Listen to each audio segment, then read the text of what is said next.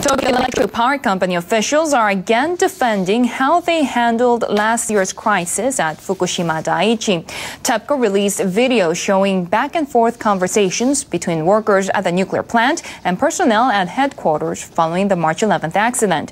At one point, top executives get up and leave their posts. NHK World's Minako Misawa tells us what happened. The video takes us inside the unfolding crisis at Fukushima Daiichi.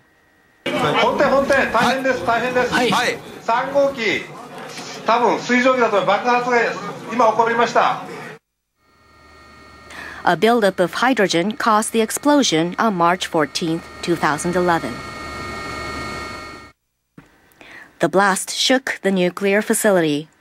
Soon after, then plant manager Masao Yoshida gave Tokyo headquarters an update.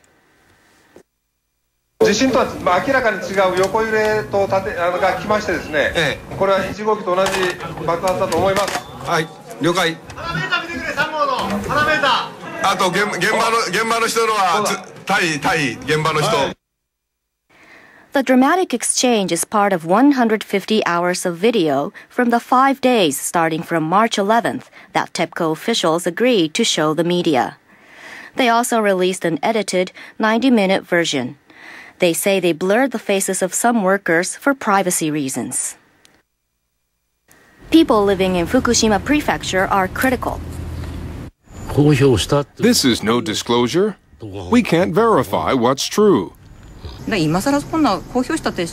no meaning in releasing this video after a year and a half. The images are also processed. What is TEPCO thinking? There will also likely be questions about what TEPCO officials were thinking at the height of the crisis. Key scenes in the 150 hours of video show how they handled the accident.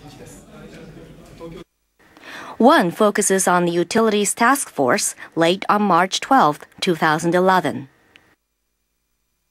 TEPCO will only allow journalists to watch the images, not make audio or video copies.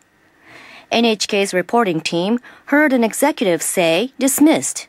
Then they saw the president and most executives leave the room.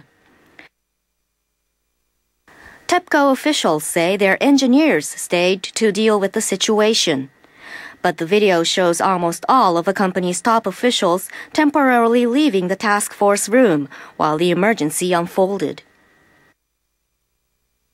NHK and other media are asking TEPCO to release all of the videos it has pertaining to the Fukushima Daiichi accident. Company representatives have so far refused. One executive at a Japanese NGO believes that's unacceptable. He says this is a historical record and should be made public, even if access is limited. Minako Misawa, NHK World, Tokyo.